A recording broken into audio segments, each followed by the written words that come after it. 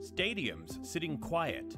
Teams competing to empty stands. Fans tuning in to their favorite teams from home. Finally, a thing of the past.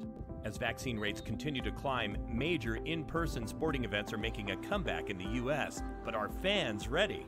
People are still being safe in terms of not getting too close to each other and not spitting in each other's faces. So I think absolutely I would be very comfortable going to a game. Despite the fact that nearly 50% of the nation has been immunized, many still are not ready to return to stadiums. I would if it's an outdoor stadium. I'm not sure I'd be ready to go inside to a basketball arena, for example. I don't know if it, like tomorrow, if I'd feel comfortable, but yeah, I'd say once things start cooling down a little bit more. Meanwhile, across the globe, Japanese officials are steaming ahead with plans for the Olympic Games in July, despite a national vaccination rate there of only around 2%.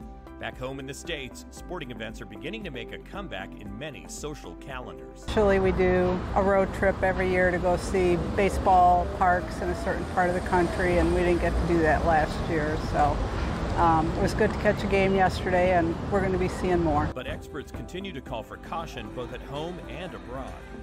But given uneven rates of vaccination across America today and the risk of the virus spreading in unvaccinated individuals, it would be difficult to safely host a large sporting event at this point.